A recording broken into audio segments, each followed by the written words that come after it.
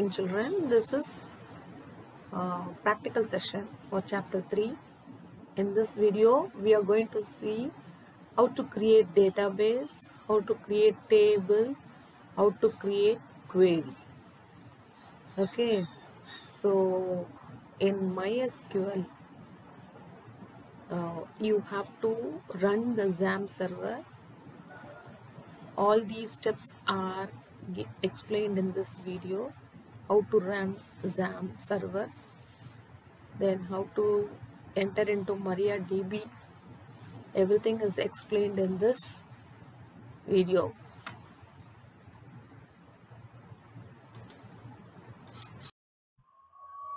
This is practical session.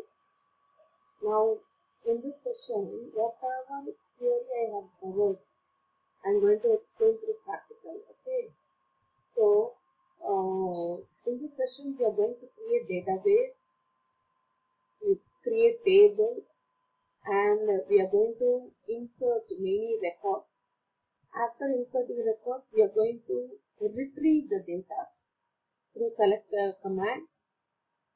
So, for all these, we have to follow some procedure to run the XAMPP server. So, first step is run the XAMPP server. Now, I'm going to explain clearly with many steps. What are the steps you have to follow to run the XAMPP server? See here, to run the XAMPP server, we are supposed to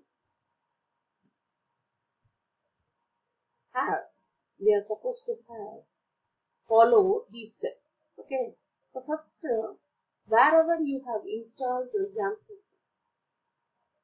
in whichever location, you have to get a clear idea about the location. Then only you can open XAMPP server.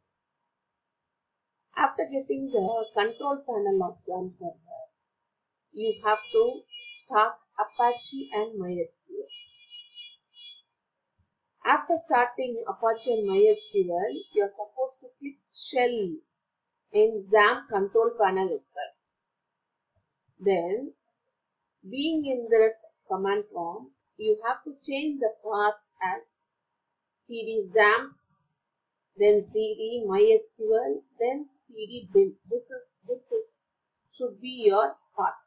Being in that path, you have to type MySQL -u root without semicolon. Then this will take you to MariaDB.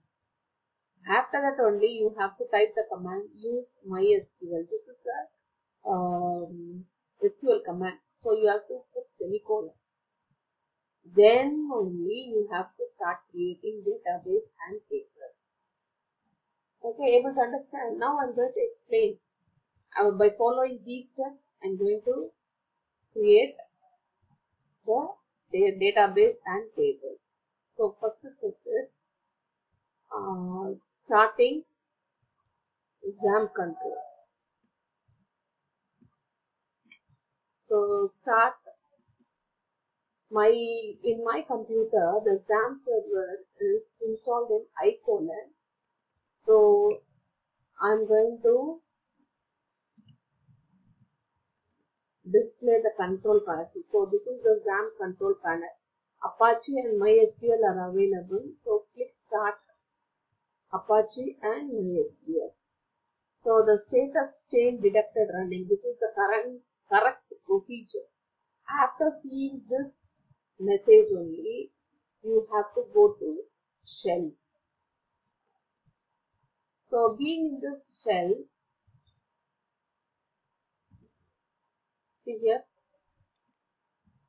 as I told the location, you should be very particular about the location.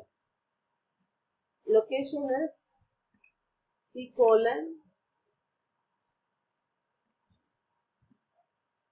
my location is already i:colon XAMPP is available. So cd MySQL. Then click enter key. Then again cd bin. This is my location. After entering into this correct location, that is the path, I told you to type MySQL -u root.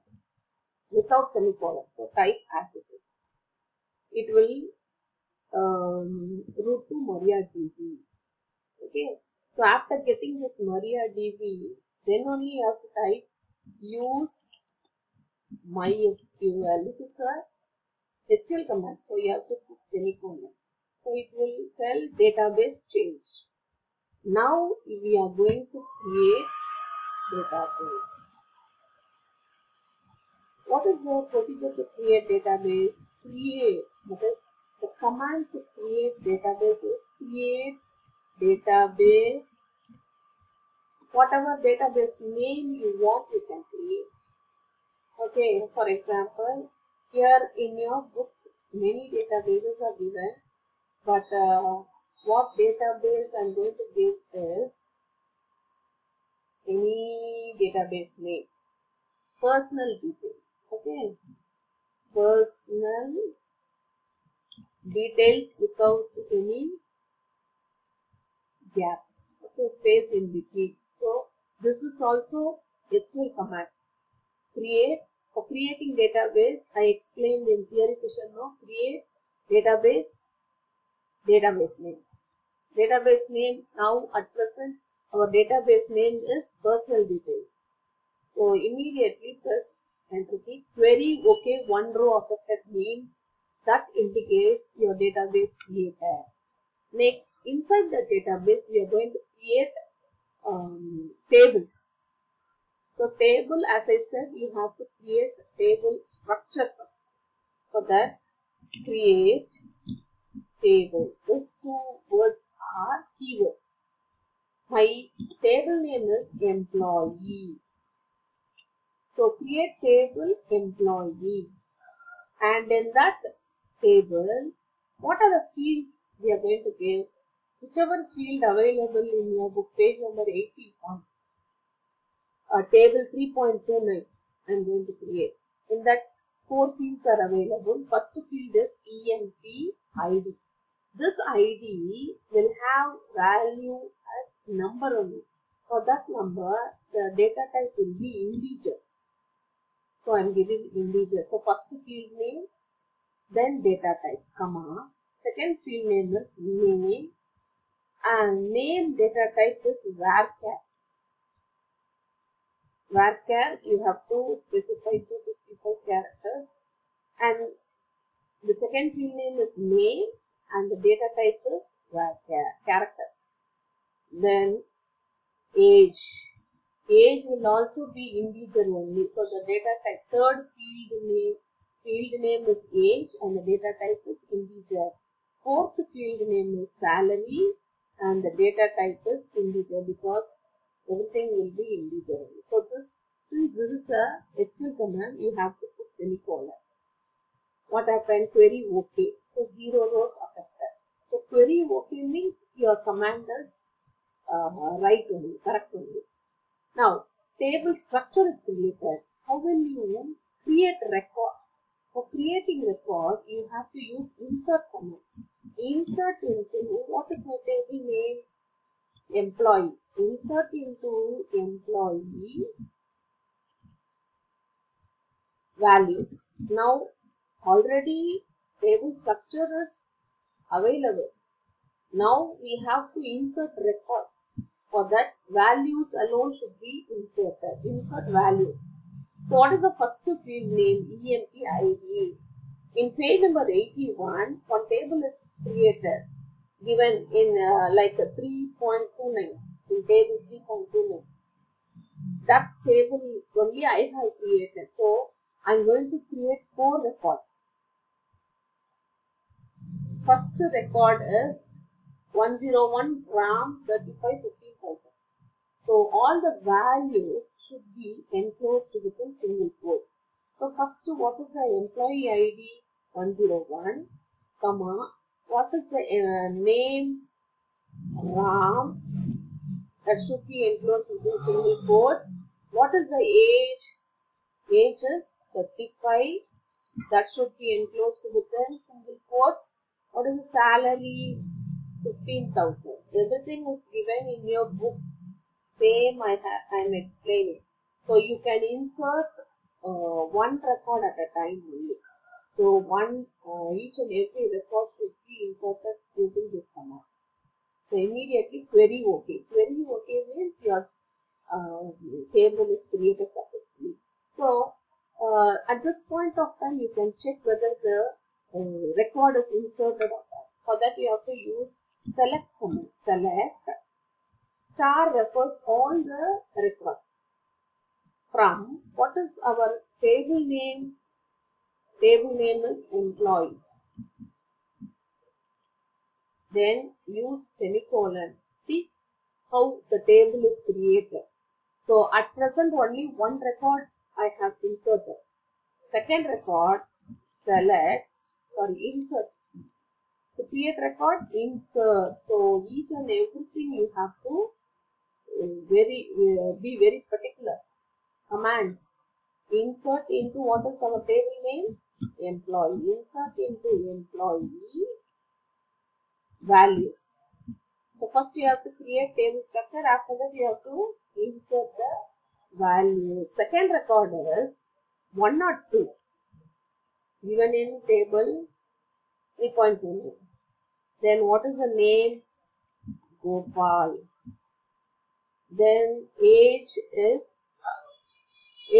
41. Then salary is 30,000. Okay, so you have to use semicolon. Second record I am inserting. Query OK. So at present the second record is also inserted.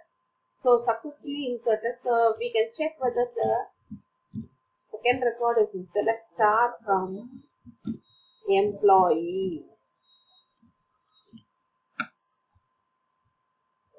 See here, 2 records are inserted. So we have to insert one record by record. So now I am going to use one clause, that is where clause. Using that where clause, I am going to explain retrieve the data. Using where clause, I am able to retrieve the data where name is equal to Gopal or where salary is greater than 20,000 like that. So using where clause, I can retrieve the data using by giving the condition. So at present, my database name is personal details. My table name is employee. From that, I have created, in that table, I have created 2 records. So in this record, I am going to give select star from employee. Now I am going to give the condition where salary is greater than 20,000. Okay, so what is my condition? Whichever employee is earning greater than 20,000, okay, will be displayed as a subset. That is called as query. So select start from, this is a query. From this query I can create a subset. So which record I will be expecting? Gopal. Shall we check? See, out of 2 records, only 1 record will have salary greater than 20,000. That record alone is separated. Okay, so if I give select star from employee where